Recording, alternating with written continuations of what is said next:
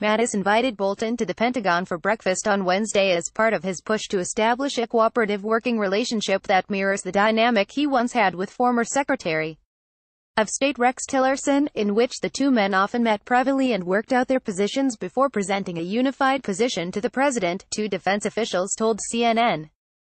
Pentagon spokesperson Dana White told reporters that Wednesday's breakfast was likely the beginning of a regular series of meetings that could eventually include newly confirmed Secretary of State Mike Pompeo. Prior to Tillerson's ouster, Mattis and Pompeo would typically meet for breakfast or lunch once a week to informally discuss major national security issues facing the administration. One of Trump's most trusted advisors, Mattis has clearly wielded significant influence since joining the administration, but he lost a particularly consistent ally when Tillerson was unceremoniously fired last month. Like Mattis, Tillerson argued against leaving the Iran nuclear deal and consistently stressed the importance of prioritizing a diplomatic resolution to tensions with North Korea, a source close to the White House previously told CNN. But while Mattis has been able to navigate the complex political minefield within an unpredictable Trump administration in a way that avoids drawing the president's ire, sources close to the White House have told CNN that the same could not be said for Tillerson, whose firing was due in part to the fact it had become clear he was not on the same page as Trump and wanted to handle foreign policy his own way. The addition of Bolton and Pompeo represents a dramatic overhaul atop the administration's national security team that many argue leaves Mattis more isolated than ever, as both men were selected due to their strong personal relationships with the president and on the premise that they fundamentally align with Trump's own way of thinking. And while Mattis hopes to reconstruct the dynamic he had with Tillerson by informally meeting with Bolton and Pompeo on a regular basis, early indications are it is unlikely that they will defer to the defense secretary in the same way Tillerson once did, setting the stage for a potential clash over key issues like North Korea and Iran. One source close to the White House told CNN that going forward, any potential conflict is likely to stem from the fact that the power dynamic is no longer heavily weighted in Mattis' favor, and situations will likely arise in which he will be forced to share the porch with other strong personalities whose views may conflict with his own. Several defense and administration officials also told CNN that Trump appears frustrated with the narrative that he has to rely on generals for advice.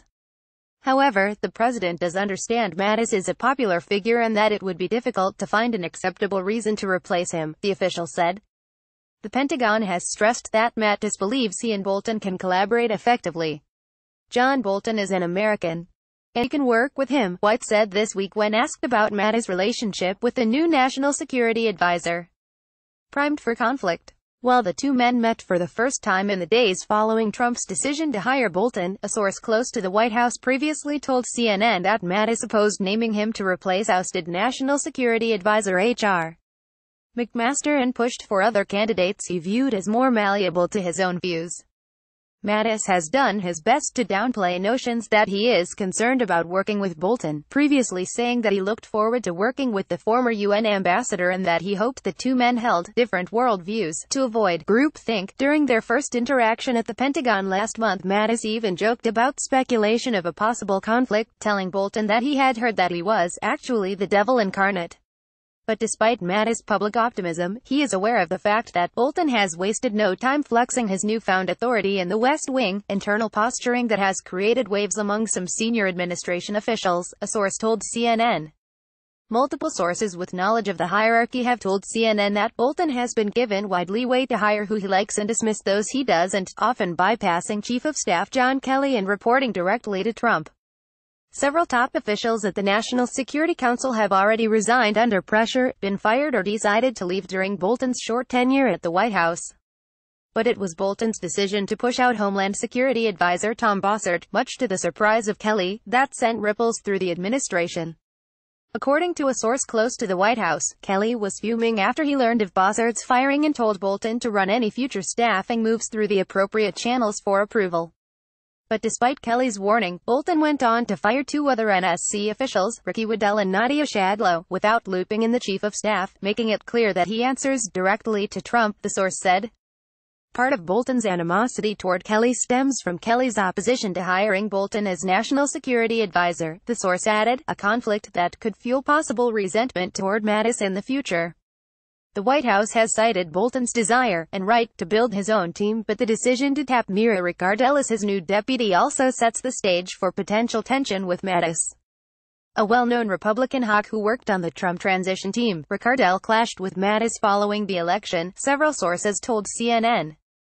At the time, Ricardel pressed for a number of individuals to be nominated to key Defense Department positions, but Mattis rejected them in favor of personnel he preferred, sources said.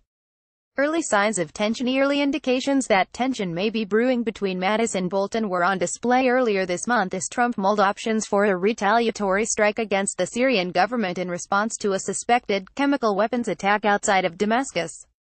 After days of deliberations, Trump ultimately announced that the U.S. had carried out the muscular strike that he had demanded and said that he was prepared to sustain a coordinated campaign of strikes on Syrian targets, until the Syrian regime stops its use of prohibited chemical agents. But what actually transpired in Syria seemed closer to the careful strategy advocated by Mattis and his military brass. During a meeting with top military officials prior to the strikes, Trump grew upset at the options being presented, according to people familiar with the conversations. He insisted he wanted to go further than the limited strikes he ordered last year, which did little to prevent the Assad regime from allegedly attacking civilians again with deadly chemicals. Trump's views were bolstered by Bolton and U.S. envoy to the United Nations Nikki Haley, who argued that any action should go beyond the limited set of strikes Trump ordered from Mar-a-Lago last April, a senior administration official said.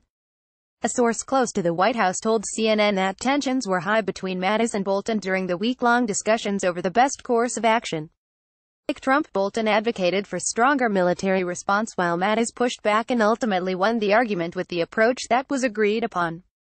However, another source with knowledge of the discussions downplayed reports that the disagreement was an indication of a larger rift between the newly minted National Security Advisor and Defense Secretary, adding that while deliberations did pit Mattis against Bolton, the conflict was largely seen as the process working the way it should. The Pentagon said that Trump expects Mattis and Bolton to bring a range of options to the table, even if they disagree with one another over the best course of action. What I see is a very comprehensive review of decisions. The president brings together people from different perspectives, and he challenges them, White told reporters at the Pentagon this week. This department provides options. But at the end of the day, it's the President of the United States that decides, White added. CNN's Caitlin Collins, Kevin Lipnick, Jeremy Diamond, Ryan Brown and Barbara Starr contributed to this report.